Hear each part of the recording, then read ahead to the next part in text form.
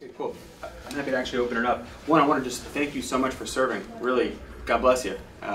Thank you for feeling called to serve and for choosing to do so. And I'm really inspired by it. I think that it's probably some of the best skills that you can ever get. That a lot of people don't necessarily know how to articulate it. And in Israel, one of the things that they're very good at doing is they're very good at getting a sense of what unit somebody served, and they really automatically know what this person's skill set is, what their talents are, what their abilities are, what they're capable of. And in the US, a little bit less so. It's something that needs to be articulated through, I feel like, examples and through explaining to people what you got from it. I'm originally from New York, by the way.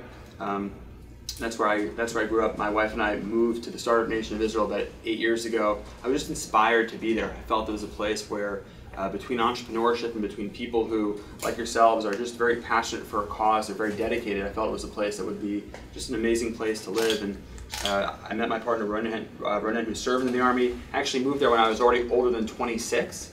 And in Israel, if you're already older than 26, they declare you an old fart and they don't let you serve. So I didn't have that chance. But one thing that was inspiring when I read The Startup Nation is you really just get a sense of, man, what an incredible skill set you have. What an incredibly valuable skill set you have. The FreshBiz game that we have, that we pretty much travel the world training people in the development of entrepreneurial thinking through a game-based experience, takes people through a process of learning how to spot opportunities, learning how to focus on what their goal is, how to have a good game, how to be able to play the game of competition. How to play the game of collaboration versus competition, and how to help people think just in a different way, how to be able to really discern how to bring value and connect the dots. And we live in a society where it's so easy to be able to collect the dots, which I feel like we do through a lot of connections on different social media. And then the goal is to learn how to get really good at then connecting those dots that you've collected. And just to share with you, one of the powerful questions that we ask people is we say, what game are you playing and what does winning look like for you in life? And it gives people a chance to sort of discern what their unique calling is to do in the world, right? So for some people it's, their calling is, I'm playing the game of impacting society. I'm playing the game of helping Facebook, of helping the world be more connected on social media, or LinkedIn, helping professionals connect online. What game are you playing? What does winning look like? And I can't think of anyone more than you who are veterans who really get a sense of what a mission looks like and what skills you have and how to play team and how to really rely on your partner, that is essentially that this is someone of value. And the book, The Startup Nation, what's so inspiring about it, and if you haven't read it yet, I really encourage you to read it, because it's really an awesome book. It's very easy to read, flows like a Malcolm Gladwell book, or like this new book called The New Entrepreneurs by two good-looking people, flows really nicely also. But it's a book that really just gives a sense of, wow, essentially when you're part of a unit, when you're part of a team like that, you really get a sense of what you have to work with. You get a sense of what a mission looks like, and it's just something to really focus on achieving to the very end. And I want to just give you a sense to hear from Ronen, who had a chance. Ronen was actually someone born with a heart defect, and that's a life story in and of itself. And he overcame a lot of odds to be alive today. And he's someone, just to give you the proper context before you go, was someone who, when it came time, when he was of age, they said, hey, you don't have to serve. And Ronen was someone who said, there's no way that I'm not going to serve, so I'll serve to the best of my ability, maybe not doing combat, but maybe, I'm into programming, I have a different skill set, just let me know how I could serve, and he did it anyways. And so this is someone who's really passionate, he's got a lot of integrity, and he's actually the creator of the game that's allowed us to take this message of entrepreneurship around the world. So I'm going to let you have a chance to hear from Ronen also. Thank you. So, yeah, as Simcha said, I was born and raised in Israel, and the army is part of everybody's lives in Israel. Everybody goes to the army, the guys go for 3 years and the girls go for 2 years. So basically this is part of your life path. It's like, you got to do it.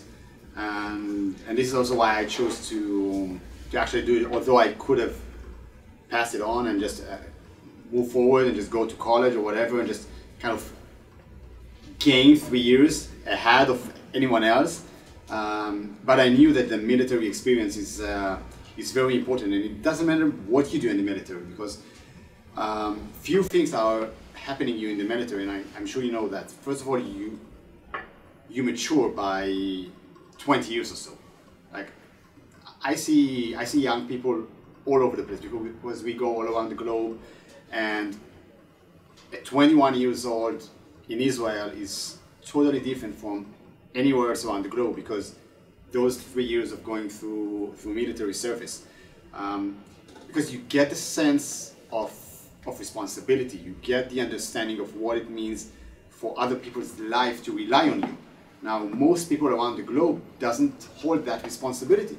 That if you don't do your job the way you should do your job, someone at the end of the line, it could be the guy next to you if you're in a combat now, or it could be someone down the line if you're in charge of making the car go, or you're in charge of making the weapon shoot, could lose his life if you're not doing this, your job the way you should do. So that sense of responsibility really builds character. And although I didn't have to serve in the army, I went to officer course, and I had my own gun, and I got everything that I needed just to go through the entire experience and take part of whatever I needed to take part of. And the Startup Nation talks a lot about the fact that the Israeli startup scene is so strong because of the army. Now, part of it is because few people in the Israeli army are working on the most advanced technologies out there. We got some really smart people there, and just because we live in a very specific situation, we gotta be at the top of the whatever happens in the Middle East, and we develop very sophisticated technology solutions for the military. And of course, those people take that knowledge and those skills, and they put it into implementation in building tech startups. But it's only one part of it, because out of let's say, I don't know, 2.5 million people now in Israel that have already been through the army, let's say 5,000 to 8,000 really served in those high-tech units. And that's not the full explanation. And I think that the full explanation is that, first of all, the sense of responsibility and the ability of being able to be a part, and depends on your role in the army, but to manage big systems, which a lot of young people don't have. I don't know if you commanded over other people, but this is a skill that you need to know how to communicate to wherever you are going. But whether if you start a business or you go to find a job, you have a set of skills that no one else had, because they just didn't have the chance to command or not. Now, commanding is, anyone here was a commander? Had other soldiers under him, and he had to, okay, well, that's a difficult job, because they don't do it because of the money. They just do it because they know they have to do it, but it's up to you to really motivate them to do it. And it's up to your character to make them actually believe in the mission and be part of the mission and give 100% of the mission, because there's some situations that you can't just give 50%. You gotta give 100%. If you're not giving 100%, then it's the end of the game. So that's a very important skill. Now, one more thing that happens in the army is that you get to work with people that are in your level of knowledge, of your level of commitment, of your level of responsibility. You get to share experiences with people that went through a journey. Now, what happens in Israel, that once you get out of the army, you keep spending time with those people. So your peers stays very quality peers, because you all hold the same sense of mission driven and the set of skills that you got. And I've been in one of Tony Robbins' seminars about 2 years ago, and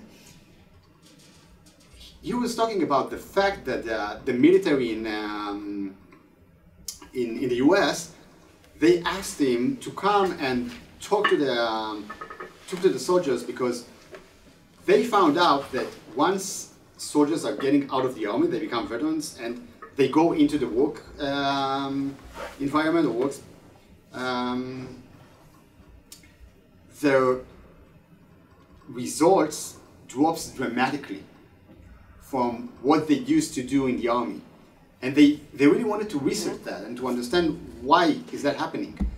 And after really studying this, they came to the understanding that the thing that causes this drop of energy and results is because those people are now in an environment that doesn't require the same level of commitment as before, so they just drop the energy. Because the other people that they are in touch with never went through the experience. So just as, out of high school, they are into, college partying, they don't have the sense of what it means. And then you just level up with all those other people that have, 50% expectations or 60% expectations from life. And what they basically created is a form of way for veterans to stay in touch with each other and look for people that are in the same level of commitment and same level of responsibility, so that can keep you going with a good energy and good responsibility and good skills. And I think this is the major part of the Israeli startup scene success, because everyone starts from here. So you got nowhere to drop to. Now you do, and you have to keep hanging with the right people. You need to be engaging in the right conversations. You need to be engaging in the right activities to keep that level of commitment, of responsibility, of mission-driven. And I think that's the most important skill that you are bringing to anywhere you're going. Because you can be those guys who keeps the level up. And you can show people what being mission-driven is really all about, and what being commitment to something is all about, and what team play is really all about, because you can't win a war by yourself. So that's it, I think. That's my tip for you. Yeah, awesome. Awesome. If I could just give one more thing, which is just something, I guess, as a tangible takeaway too. One of the people that we interviewed in the book is someone named John Levy. And John Levy runs Influencers Dinner in New York City. And Influencers Dinner is an opportunity where he connects 12 of the most incredible people in different industries, and he has dinner with them. And nobody says who they are for the first couple hours, that nobody can have their status get in the way of great communication. And he said that the reason why he did it is because he took a course that was called the Wisdom Course. And it was all about, if you want to live a great life, you want to, one, have great quality conversations, two, with great quality people. And if you just listen to what you're saying to people and what they're saying back to you and what the people around you are saying to each other, that's literally the barometer of how you can gauge your life. And just to piggyback off what Ronen said, the ideal is to be able to find people that speak the language that you speak. And what I mean by that is, if you're not on LinkedIn, is everyone here on LinkedIn? Some of you? So what I would encourage you is get on LinkedIn, create a really good profile for yourself, and really use your military experience and just list the incredible skills that you develop from there. And I just want you to know that you can literally connect with some of the best people around the world that work for very big companies or work for whatever, that have that shared military experience. And then, as opposed to having to start from scratch and just try and articulate what you have, you're already speaking to someone who's literally a top dog that you connected with on LinkedIn, that there's already a camaraderie, a brotherhood, a fraternal sort of relationship that you can already be in a shared conversation. I feel like that's exactly what Ronen said. That's how you can keep on being extraordinary and not fall back to sort of the mediocrity that a lot of other people tend to live their life in. No judgment, it's okay, but the deal is just to keep the extraordinary level up by being great quality conversations with great quality people using different platforms like LinkedIn.